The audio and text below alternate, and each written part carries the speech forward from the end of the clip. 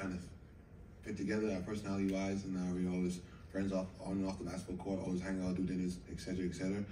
And I felt at the time when he got traded, I used to shock him because he was promised a lot for Sacramento. The way he's playing is upsides with a lot, and I feel like I said, man, this business is tricky. You never know what can happen. You know, I always tell him, I say, yo, they say they won't trade you, but they will trade you. You know, and he understand it was really more of a business than what it was, and business side of it, and we connect on the plane, and we said, man, this opportunity, you left Sacramento, you had a really special point guard ahead of you, De'Aaron Fox, and they had to pick one, and Sacramento was a place where they had to make a move, and they made the right move, as you can see, and I said, look at Indiana's opportunity to you to, like, you know, start your own brand, start for yourself, be Tyrese, and make a name for yourself, and I think he's came in his own self. You know, I didn't see it coming up. I know he's always a good player, special, but as you watch him grow and grow, he's so smart. He works his butt off each and every day. One of the hardest workers I've been around, and he's a special teammate. You know, you tell like the way he passes the ball, share the ball on off the court. He's a scenery off the court too. Starting dinners, doing function, Halloween parties, whatever. He's a team-oriented guy. So special kid, man. You know, you don't see a lot of guys like that around, and he's a brother for sure. Steve, over here on the right side. Hi, Buddy. Players who rack up a lot of assists are dependent on their teammates to actually make the shots off their passes. Players who are so meticulous with the ball that they don't have turnovers, how dependent are they on their teammates to be able to get the pass that's here, or save the ball that's going to go out of bounds, or somehow, you know, be like first baseman scooping balls out of the dirt, or are all his passes right where they need to be?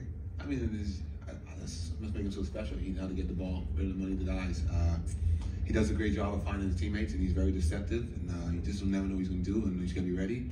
And he's not those guys who can throw you a grenade. He's going to give you a great shot. He's going to make the right play, and we trust him to make the right play. And from the past 3 years he's been in Indiana, he's made the right play and the right pass. You know, yes, he's not going to be perfect every night, but scheme of the NBA season, he's special what he does. Front row on your left. Hey, buddy, Dan Lickie with the Los Angeles Times. Covering the Lakers, it feels like I hear your name every 6 months or so in some version of a trade rumor. To you mentioning trades, it seemed like it was going to happen in 2021 in the summer to the Lakers, and then they ended up going in a different direction. What were your memories of that? Was there a time where you thought you were going to be a Laker? Yeah, I was in the Bahamas. I was by the pool, having my camp, and I think he was ready to go to another island, and my agent called me, and he was like, yo, you want to be a Laker? And after that, I saw a tweet. You know, what was tweeted out, you know, it's kind of true. And after that, 5 minutes later, I see they pivot.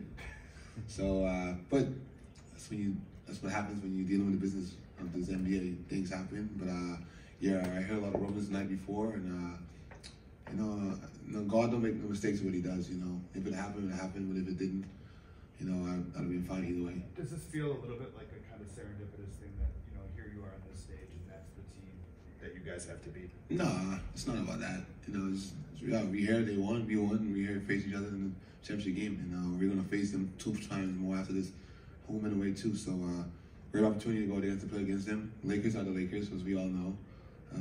But we're gonna come here, be humble, and be ready for the game tomorrow. Dustin, you're in the front. What's up, Dom? What's going on, man?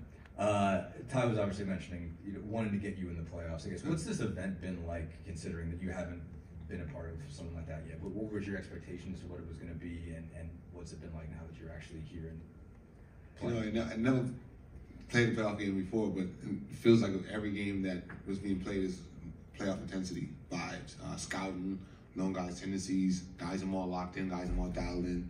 The seriousness of the game, you know, is you can tell that every possession matters. You know, when you miss a box out, coaches are on you. It's like you miss a box out, you know, close out, you know, rebounding, all that stuff.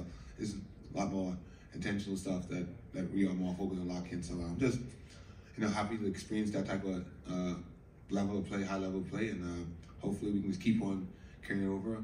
You know, this tournament, yes, there's a lot on the line, but it's not about the money, but it's playing basketball, us playing together as a team, being here in Vegas, having team camaraderie, loving each other, and get to know you guys much better, and having fun up there, man. And I feel like when we all having fun, good things happen. Take final two over here and in the back. Yeah, but you were one of the few guys that got to play in the Final Four. I was wondering what that compares to this, like emotionally. Don't talk about the Final Four. Yeah, I had a bad loss in the Final Four. You can't talk about that. But it was special getting there, though. Don't talk about the Final Four. And then I was wondering what you thought about OU's hot start so far. Oklahoma is doing. You know, I just peeped that they're ranked number 19. I think they're gonna really guard compared to Iverson. He's specialized. I've seen you guys post about him a little bit too. So I'm always tapped in Oklahoma. Oklahoma's home is where I was able to make a name for myself, and hopefully I continue to do great. I'm always watching. Last question in the back row, on the aisle. Hi, Robin Gremel, AFP. How would you describe the style, a Pacers style of playing these days? I hear aggressive, but maybe you could develop.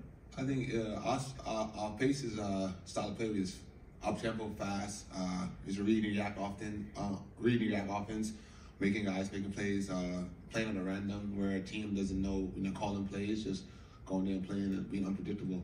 And I feel like when you're unpredictable on offensive end and teams know what you're doing, it's hard to scout. So just read and react and run out and play a pace. My guy ready? You don't give my guy an answer? All right, Jordan. It's my boy, man. You give him an answer. Hold on, we'll get the microphone. Come on, man. He raised his hands all day. You just talked about, how this team is, continuity-wise. I watched like you guys' first action. You guys made like 7 passes into a Miles lob, on the backside.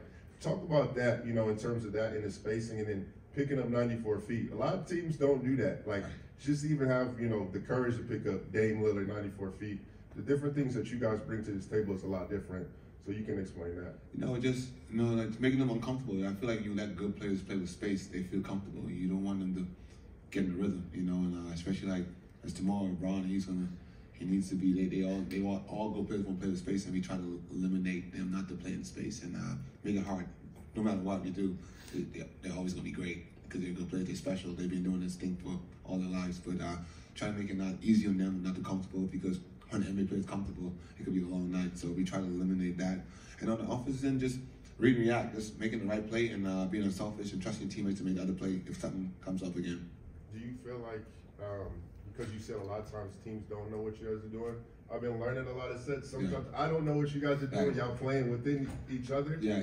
How is that, and how do you get to that point? Is the question. A lot of practice, but then trusting the next action, and then enough that knowing what's a good shot, bad shot, the shot what we want, and knowing your role on the team and what you're able to do and what you cannot do. And if it's not there, move it on, and if not, get the ball to tie and make them make something. And if not, learn, go screen, back screen, flare screen, chest screen, whatever. Read and react and get to the next action and get to the best shot you can get to. Appreciate it, bro. Respect.